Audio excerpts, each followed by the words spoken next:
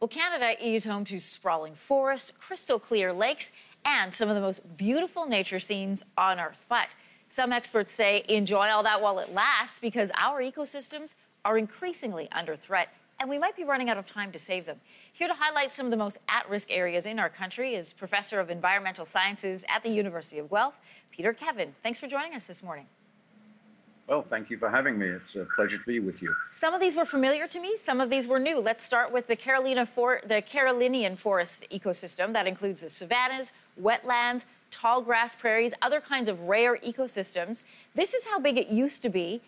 Here's what it looks like. We're showing our viewers a comparison map, Peter. Only 15% of that actually remains. So let us know what happened, how did we lose all this ground, and what impact does it have on local wildlife? Well, the zone called Carolinian Canada is really an extension of the Carolinian forests or the Appalachian forests of that are to the south in the United States, and certainly along the shore of Lake Erie. It's a plain, really, of extremely fertile land that's been left over since the Ice Age and has been used by people for agricultural purposes for a very long time. And after the settlement of Europeans into that part of Canada, of course, a lot of the forest was cut down and changed into agricultural land. So the main loss of Carolinian forest has been through intensive agricultural lands. There are patches of it left, as you've mentioned, and those contain a lot of relic species, species of trees, particularly, and herbaceous plants that still grow in the patches of Carolinian forest, and those are generally speaking under a fair amount of protection. I want to take our viewers through. We've got 5 of them to get through. Let's go up north. We've got the Beaufort Sea. This is prime hunting ground for polar bears. But they've taken a significant hit over the years. Their populations have 40% of that population disappearing since the beginning of the 21st century. Here's a look at the map. But what's going on? What's happening? Well, the Beaufort Sea is changing, and certainly part of it is ice cover and the changes in climate, which have brought about the decline in the amount of ice on the sea, and the ice on the sea is important polar bear habitat because that's where they go to sea for hunting seals.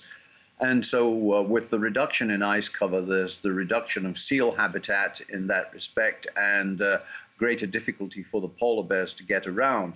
The Beaufort Sea has been a hotspot for polar bear declines, but if one goes to Western Hudson Bay, one finds that, in fact, the polar bear population there is quite healthy.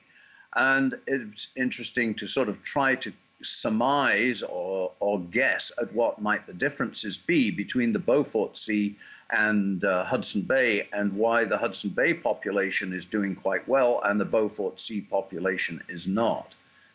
It's interesting to make that comparison. The boreal forests are on the front lines in the fight against climate change. I mean, the numbers here are incredible. They hold 12% of the world's land-based carbon stock. They remove 113 million metric tons of carbon dioxide every year, but they're also the victims of climate change. So how threatened are they?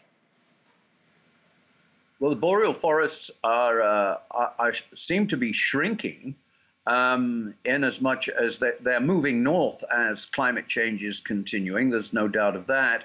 And the southern border is moving north and the northern border is moving north. And in the meantime, much of the interior part of the boreal forest tends to be drying out as a result of continued climate change and changes in rainfall patterns.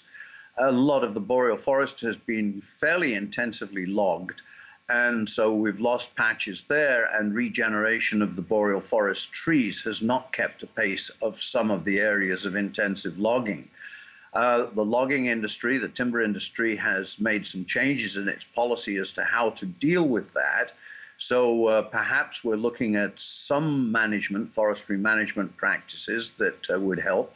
But of course, with the drying becomes increased forest fires, and the increased forest fires are taking out forest as well.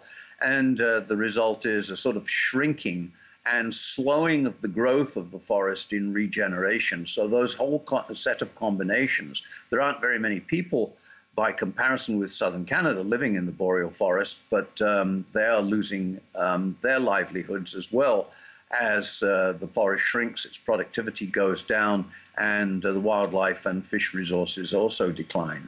Peter, the last one I want to touch on is one that I had not heard about before. This is along the East Coast. There are forested wetlands and marshes that are under threat. Some experts are even worried about a place that is sometimes called the moose sex corridor. Can you tell us more about that? Well, the moose sex corridor on the southeastern side, the northeastern side is relatively high ground by comparison with the southwestern side, which borders on the Bay of Fundy. The Isthmus of Chignecto is a low-lying area in general, and the Tantaramar marshes, which are in the eastern side of that area, are a large swath of sort of somewhat flooded areas. A lot of the tides are great; they swirl in there, and they were changed in the 1880s and 1840s to pasture lands, particularly by diking and draining for agricultural purposes. So there's a fair amount of heavy agriculture or intensive agriculture in that area.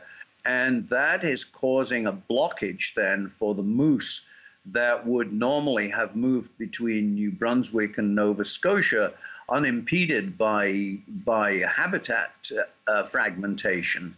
And that is the concern, that the moose in New Brunswick and the moose in Nova Scotia, which comprised a population of moose, are now being sort of forced into two populations. So the idea of the sex corridor is to provide a way in which the moose can move fairly freely between New Brunswick and Nova Scotia. Peter, you have taken us coast to coast to coast, taking a look at our valuable ecosystems, the ones that are most under threat. Thanks for your time this morning. Well, you're more than welcome. I'm only happy to visit a few places that I have known from my own experiences throughout Canada as a practicing ecologist.